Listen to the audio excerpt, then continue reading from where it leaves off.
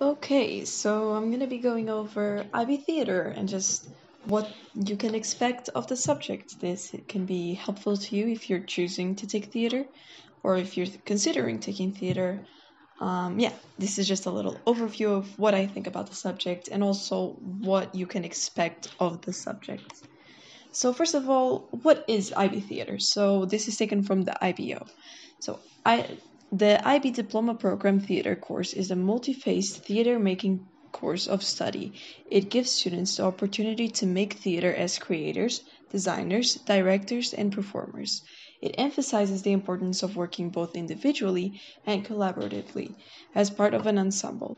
It offers the opportunity to engage actively in the active process, uh, transforming ideas into action and as inquisitive and productive artists. So, okay, that's a lot of words, but what does it mean? So it's basically a course where you're going to learn both how to act, of course, and how theater works, but you're also going to get to learn a little bit about the backstage process of theater. Um, so for example, how to stage theater, what are some theories that you can use in theater, some different techniques you can use in theater, both in the acting part and in the production part. So in how you can use lighting properly, how you can use sound properly, and yeah. So I think now the important part that I think everyone actually cares about. So what are the assessments? The good thing about taking IB Theater is that you won't be sitting any exams, which I mean, in my opinion, is just great, especially if you have a lot of other hard subjects where you have to take long exams with a lot of memorization. So how are you assessed? You are assessed in either 3 or 4 projects, depending if you're standard level or high level. And so the projects are the collaborative project, research presentation, production proposal, and the solo piece, which is only high level. So the collaborative project, if your standard level, is worth 40% of your grade. If you're high level, it's worth 25% of your grade and is externally graded.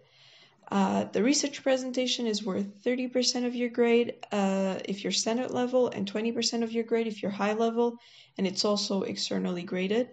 The production proposal is your IA, so it's internally graded by your teachers, and it's worth either 30% of your grade if you're standard level or 20% of your grade if you're high level.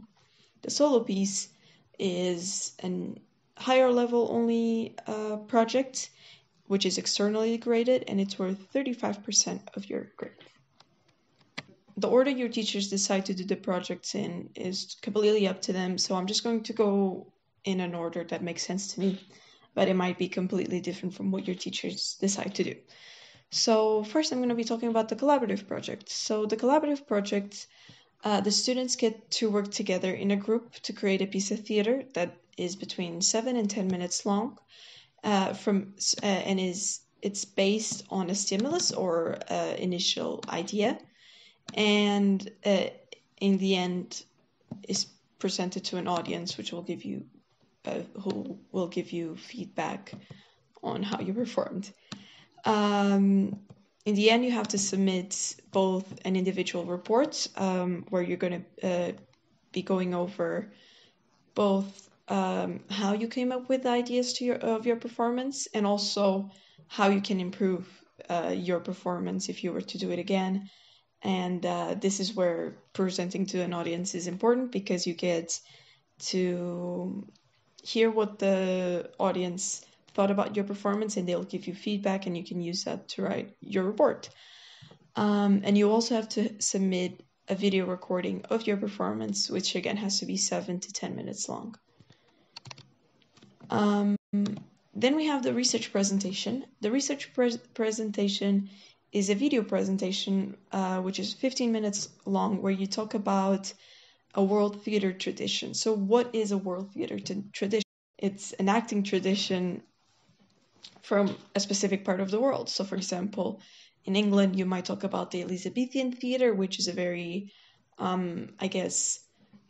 good versus evil type theater, kind of what we are used to seeing in theater in more of a Western world, and or you can talk about, you can decide to do your research presentation about Rokugo theater, which is what I did, which is a Japanese style of theater where there's only one person on stage and they get to play all the characters and they don't have any costumes or sets or anything.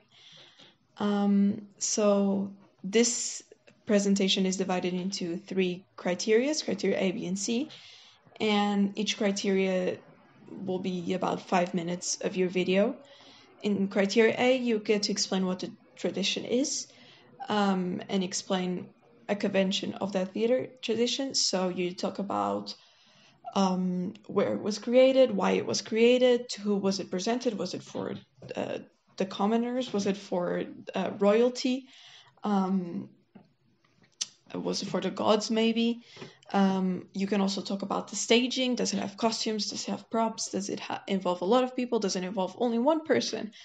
And then in A2, you talk about the convention. So you choose one aspect of that theater tradition. So you can, for example, talk about maybe the use of voice in that theater, and you talk about why it is important to talk in a specific way in that theater tradition. Criteria B is about how to perform that convention. So you talk both about how you learn to perform that chosen convention, and you also present the convention. So you actually take a text, traditional text from this type of theater, and you present it. And in criteria C, you talk about how learning about this tradition helped you improve your understanding of theater, of world theater, and also how it helped you improve yourself as an actor. Yeah. So the production proposal is your IA, as I said before.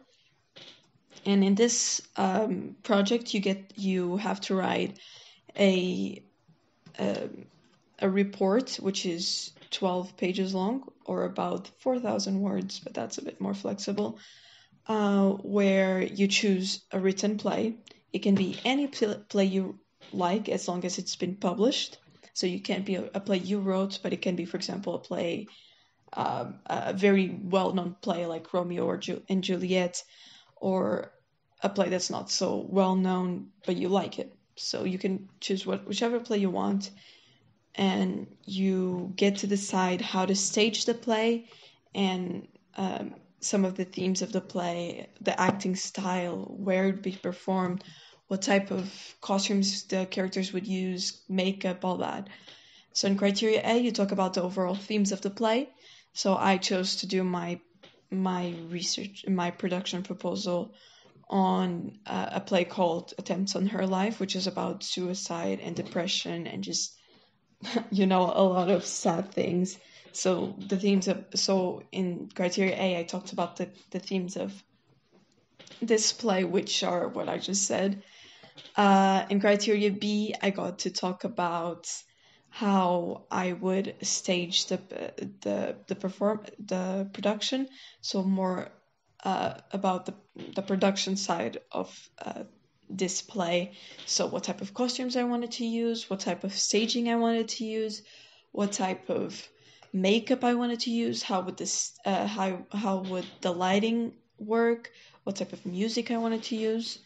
And in criteria C, you get to choose a part of that place. So you can choose a scene, maybe just a little moment, and you talk both about the performance and the production side of that moment. So you talk about how the actors would move, how they would talk. Maybe if they're fighting, they'd be standing up and they'd be talking to each other, screaming. When would they pause? When would they actually scream? And then you also get to talk about the staging part. So what would each character be wearing? What makeup would they be wearing? Would there be chairs on stage? Would there be a table on stage maybe? How would the lighting change in between? How would the music be used? I personally really like this project because I really like this backstage kind of aspect of theater. It is a shame that you don't get to perform your play, but I still think it's very fun. Then we have finally the solo piece, which is again HL only, so only for HL students, where you get to choose a theorist, so someone who influenced theater greatly. And IB gives you a long list of theorists you can choose from, and you choose one aspect of their theory, and you create a piece of theater inspired by it, and that piece of theater is about 4 to 10 minutes long. You also have to submit a 2,500 word report where you talk about who the theorist is, what type of you talk about the convention, you talk about how you how you developed your performance, how you introduced this aspect in your performance, and yeah, also about how a bit like in the collaborative project, you also talk about how you could improve the performance after you presented. And yeah, those are the 4 projects you do in IB Theater. Things I just wanted to make a little remark on the things that you should note about IB Theater if you're trying to choose whether or not it's for you. I would say expect a lot of writing. As you can probably tell from the 4 projects I quickly went over, you do have to write a lot. And I know maybe when you're thinking about taking theater, you're more thinking about the acting part of theater, but unfortunately there is a lot of writing and not so much acting. However, it's still a lot of fun, in my opinion, and it's very artistic, very you have a lot of time to choose what you want to do, how you want to present the things. It's very freeing in that way because you're not stuck with one. For example, in the production proposal, you're not forced to do one script, or you're not forced to choose one specific theorist for your solo piece. And in a research presentation, you can choose whichever world theater tradition you want. But yeah, you do have to write a lot, and unfortunately, you don't really act a lot.